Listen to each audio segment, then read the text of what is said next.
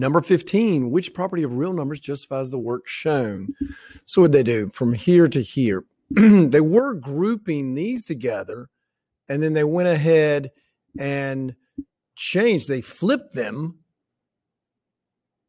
from there to this side. See, here's your 7x. They took the 12x plus 15 and simply moved it over to the other side. So they did a plus b and they moved it the other side equals b plus a. That's the commutative property.